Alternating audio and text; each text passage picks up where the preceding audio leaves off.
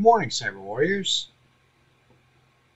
Got a pretty complex one here today, and we're going to sit there and work through the processes of being able to make changes to your local security policy through PowerShell and a pair of functions that we found on the internet. And I will include links below to that so you can see what that is, and we'll go over the different changes that we made to it to make it so it fits better with our scripts. So let's get right to it. All right, so here we have local security policy, and this has several elements that we want to modify and manipulate. Some of them we can do through simple net account commands, like the maximum password age, the minimum password age, the password length. But there are a couple of other things that can't be done simply through the command line, but there is a way to do it. And the enforced password history is probably one of the really big ones here, that there's no immediate direct command line option to be able to do these things. So what we're going to do is we're going to go ahead and take a look at some command line options that we have available to modify and manipulate something within the local security policy. So here we have a section called SecEdit, or at least a command or execution we can run called SecEdit. This has an export function, which allows us to export to a configuration file that we name specifically from the local security policy. I'm going to run this, and away we go. It's pretty simple, it's very fast, and it provides a detailed information log that we can use. We can look at it if we want to. We're not necessarily going to take a look at that right now. We are, however, going to take a look at this thing to see what's inside it.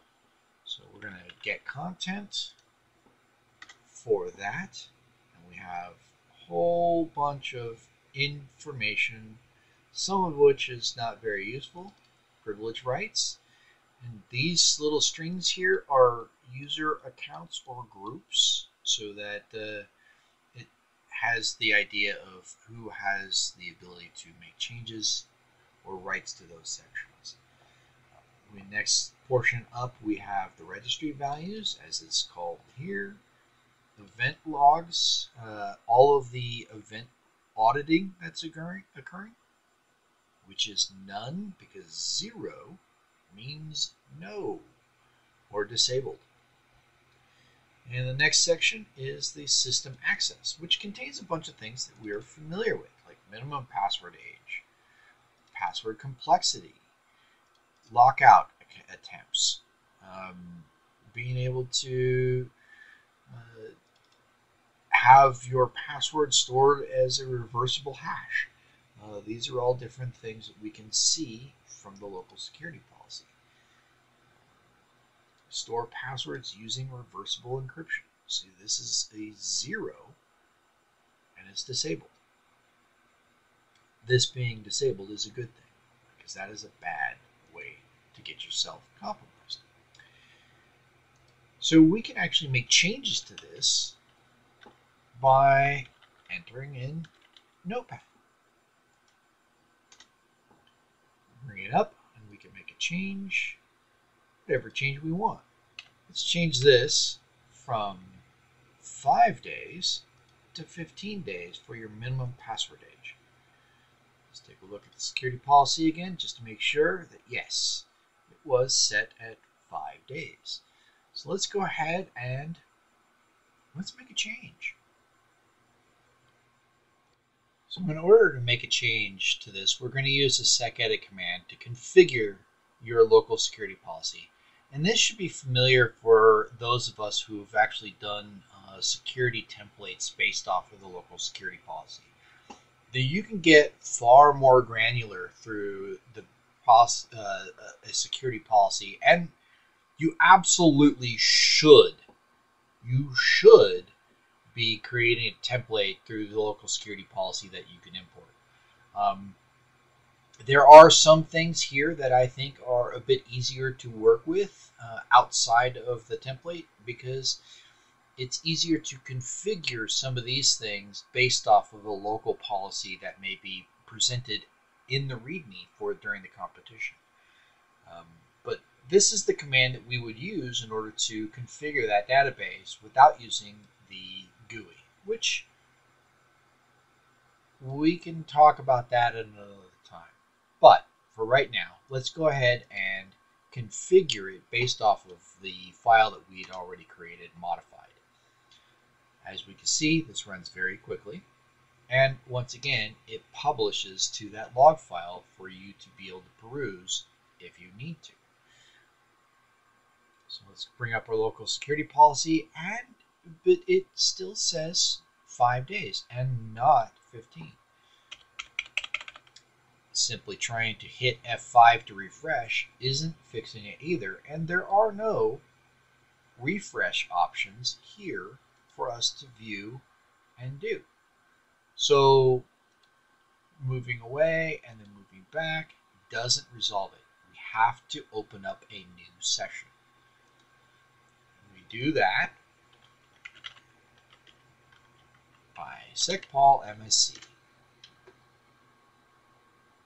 And I'm going to have to drag that onto the other screen. Here we go. Account policies, password policy, it now shows our newly configured update. So this is the basic premise of how to make changes to the local security policy, and I would say that you probably only want to do this for the password account lockout area and also for the auditing and the audited policy. We'll go into that in a little bit, but first I want to show you a way to make this a lot easier to work with, and it's through the use of a pair of functions that can be found on the internet, and I will include a link to that page down below. So here we are in Stack Overflow, and this is where someone has asked a question that I asked myself. How do you enforce the password complexity using PowerShell? Because there's not a good way to do that. You can't use a net accounts command to do that. So how do you do that? Well, there is no native means to do it. In fact, the #1 answer here says the very same thing. It says use local security policy. But there is a way around it. And this person actually wrote a really good function, actually a pair of functions that not only runs those SecEdit commands to configure, but also, this first one is actually, it grabs that export file and it compartmentalizes all of it. It creates them into new objects so that you can make changes to those objects and then re-upload them in a very simple and effective way.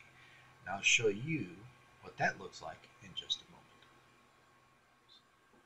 So here we are. We have the two functions, parse secpol and also set secpol, based off of what that was written on that Stack Overflow site. And I have the link here as part of the information in the function, just so that I can refer back to it. Now what it's doing is it's doing the export configuration file thing that we had done in the previous one or the previous section, and it's pumping this to out null. And what that does is it suppresses that little message which shows the task is completed successfully. It basically just makes sure we don't see that as part of the output, which is fine. We don't necessarily need to see it. And it goes through, it grabs that file that we created, and it's pushing all of these into individual sections that can be used as part of an object that we can look at and call. So there's all that is. And the second one is just simply grabbing the information that's there, putting it into a configuration file or the means that we have, and it's doing the configuration with the SecEdit command. So I want to show you this in action because it's kind of cool. All right, let's do that next. So this is actually future Kilt Guy coming in, and I'm going to interrupt this video. It's going to be too long. So what I'm going to do is I'm going to break it at this point, and we're going to pick up right where I was working before, right? So what did we cover in this so far? We went in, we identified the SecEdit commands, what those do, how those interact with the security policy, and the fact that we can make changes to the security policy. Showed you a pair of functions that were written by a nice gentleman on Stack Overflow, which grabs that file, the configuration file, makes it into something that we can manipulate, and then it re-uploads and reconfigures the security policy, and which is what I'm going to cover in the immediate next video. So if you got that, go ahead and stay tuned for that. But for right now, I hope you learned something. Happy hunting, and I'll see you in the next video.